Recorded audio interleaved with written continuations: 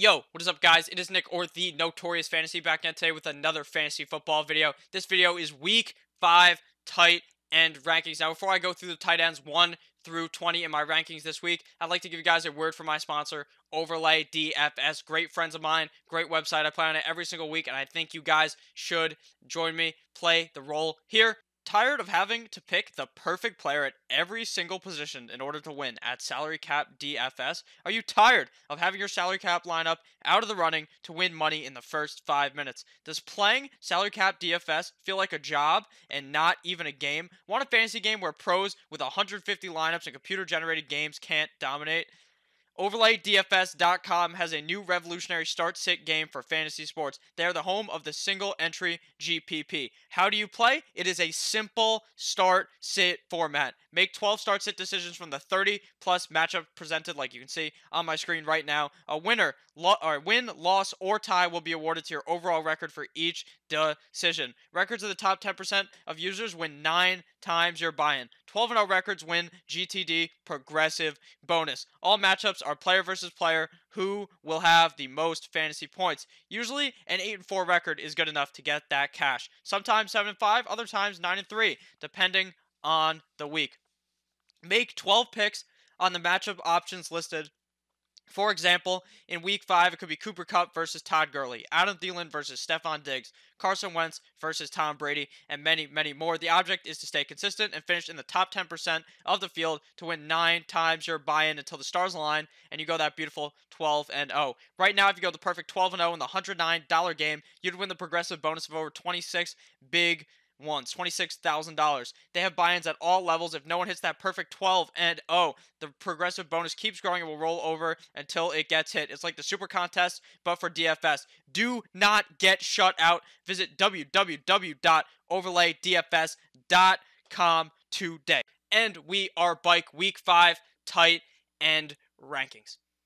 Number 1 we have, coming in at number 1 is Travis Kelce, going up in a favorable matchup against the Indianapolis Colts. Now, Travis Kelce has not been producing like we thought he would.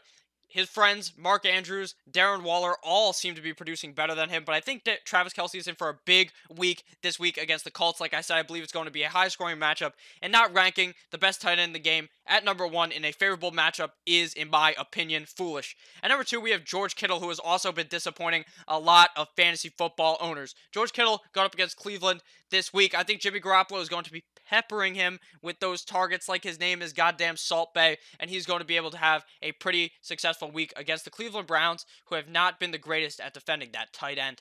At number 3, we have Evan Engram.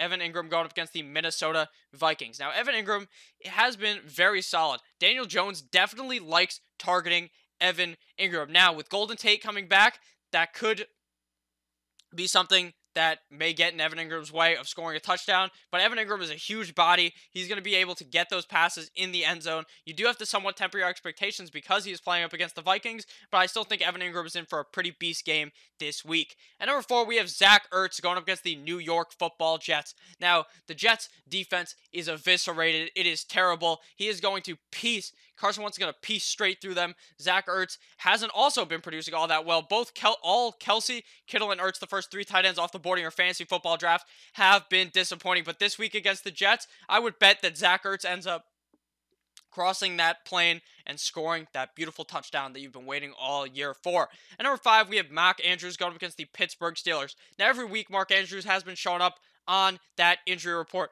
Is Mark Andrews going to play? This, that, the other thing. Right now, it seems like he's healthy, and he is going to be good to go. I'm confident in him this week against the Pittsburgh Steelers. Mark Andrews is one of Lamar Jackson's favorite targets, especially near the red zone. I think he's in for another 100-yard game and a touchdown. I really like Mark Andrews this week. At number 6, we have Austin Hooper, the late-round dream, going up against the Houston Texans. Austin Hooper has been a huge target for Mr. Matty Ice this year. Austin Hooper has been producing, especially well in the red zone. I think that against the Houston Texans defense that has not been all that phenomenal this year, Matt Ryan and Austin Hooper with the great connection will be able to put up a solid game this week. At number 7, we have Darren Waller going up against the Chicago Bears. Now, typically, Darren Waller would be ranked higher than 7, but he is playing up against the Chicago Bears, and even though he's on the field for about 100% of the fucking snaps, Darren Waller is playing against the Bears defense, so I am worried about that, but I still think that he's going to be getting enough targets to make him useful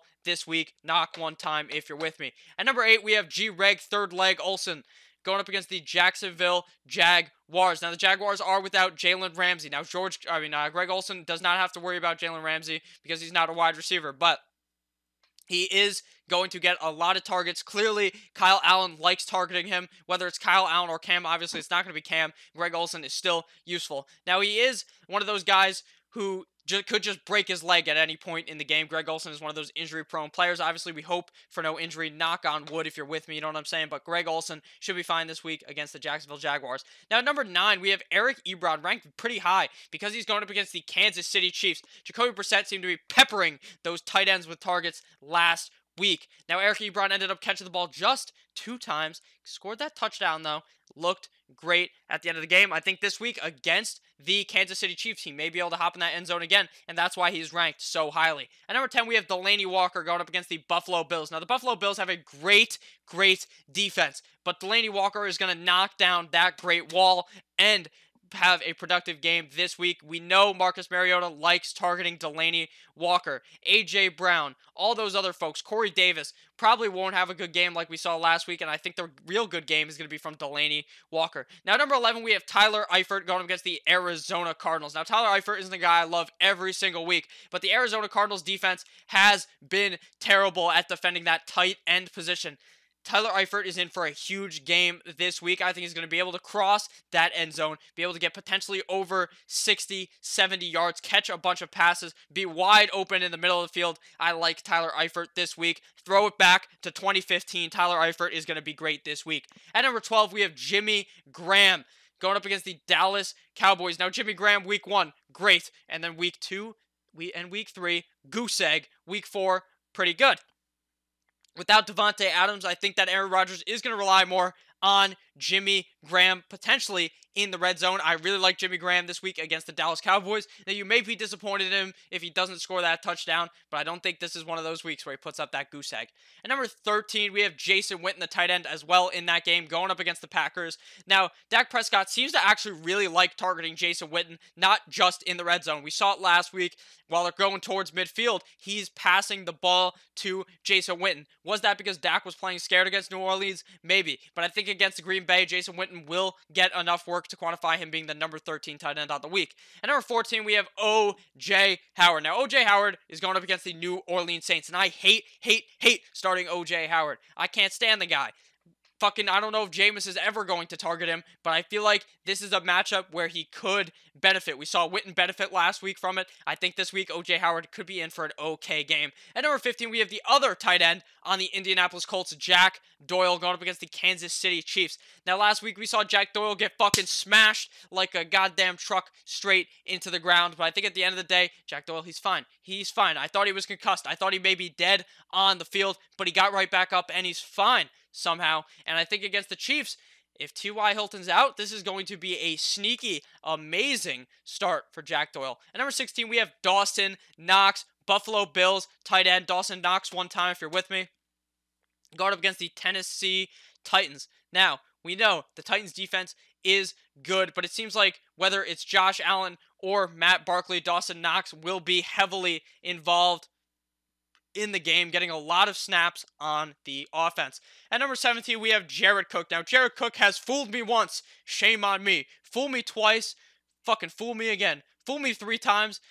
And now it's just done. I don't want anything to do with Jared Cook. He's fooled me. What week? We're week fucking 5. He's fooled me 4 times in a row. He has bamboozled me, just like Kirk Cousins has bamboozled Minnesota. This is unbelievable. Jared Cook has been god-awful. If he does not produce against the Tampa Bay Buccaneers, I don't know what I'm going to do.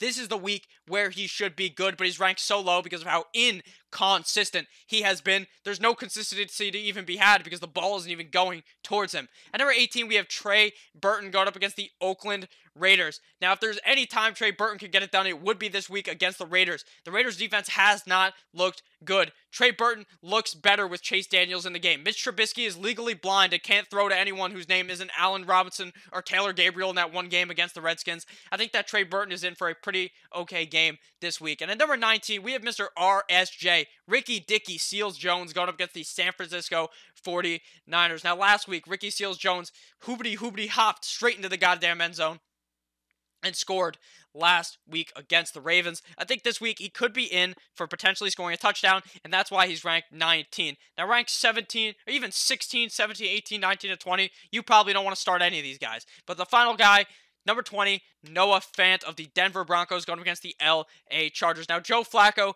has not looked all that bad, if I'm being completely honest, but the Chargers defense is good, but I think Noah Fant will still be able to get enough passes thrown his way that you won't want to throw yourself out the window after you see Noah Fant's points production after the game. So thank you guys all for watching this video. If at any point you enjoyed, click that subscribe button. If at any point you disliked the video, click the dislike button. It doesn't matter to me. And leave a comment down below. Tell me about anything. Tell me about how your day's going. Tell me about your life. Tell me about everything. I always respond. Have a great rest of your guys' day. I love each and every one of you. We are now at 2,200 subscribers. We're going to hit 3,000. We're going to hit the goddamn fucking moon. I love you all. Goodbye.